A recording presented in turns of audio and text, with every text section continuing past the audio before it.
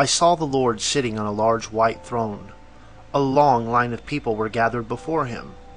I was bewildered by the fact that all these people had no face, and where their face should have been, there was just a blank. Each time a person came before the Lord, he would open up a book and read out of it all the things this person had done. Everything was recorded, and the Lord read the whole book from the beginning to the end.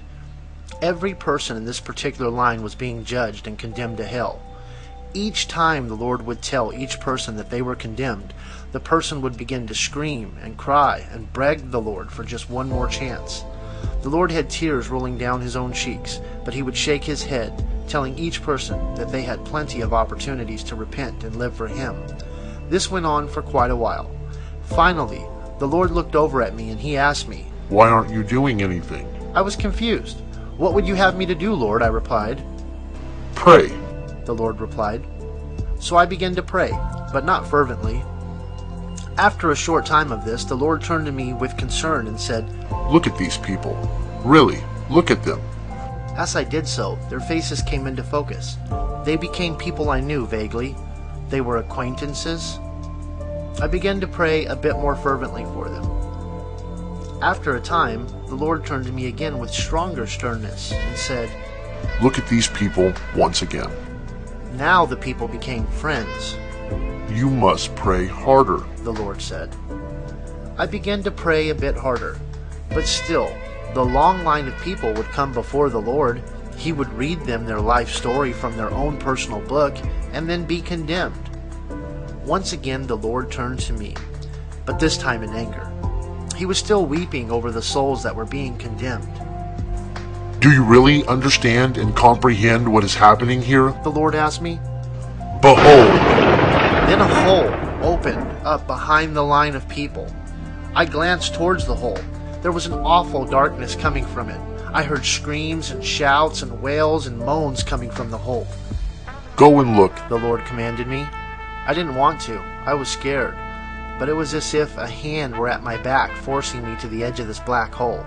When I reached the edge of this black hole, I glanced down it. Then I drew back in terror and horror. I could see down the black hole. It appeared to be a long descending tunnel. I could see rolling masses of people at the bottom of this hole. They were so crowded together they appeared to have no space between them at all. There were flames and a red-orange glow coming out of the black hole. The people were actually on fire, but they weren't being consumed by the fire. They were screaming out in agony and in pain from the fire. They were looking up towards the opening of the black hole.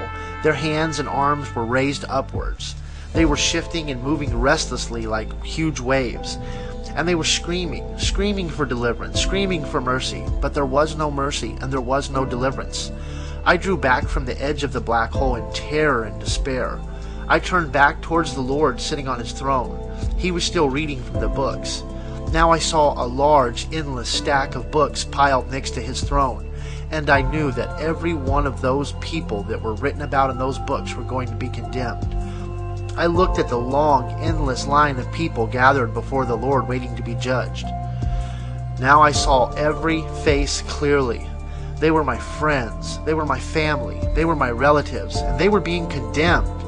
And I saw them cast into the black hole, and I heard them as they screamed and as they fell down the tunnel. The Lord turned to me with tears streaming down his cheeks and said, "Now will you pray?" I began to weep and scream out to God to have mercy on these people. As each person was condemned, I ran to the edge of the black hole and tried to pull them back out. I would grab their hands, their arms, and try to hold on to them, but they would slip away from my grasp. I myself was desperately trying to keep these people I loved from going down that black hole. I reached out and grasped onto the Lord. Then I reached down with my other arm into the black hole to try to grab people.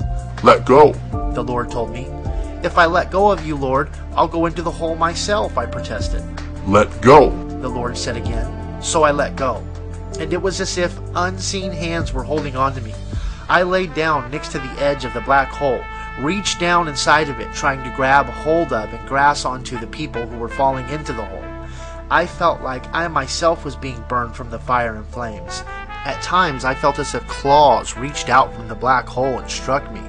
I felt burns on my arms, and I saw scratches appear on my arms. I was weeping and calling out to God for the deliverance of these, my loved ones. I was begging God to have mercy on my loved ones and not to condemn them to the black hole. It is easier to pray for the lost when they are your own loved ones. The Lord said to me, Remember, all the lost are my loved ones.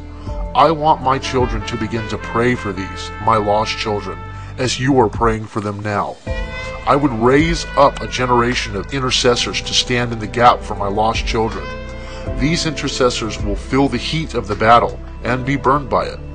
The forces of hell will come against them and attack them, yet I will be with them, and I will hold on to them. Now, will you pray?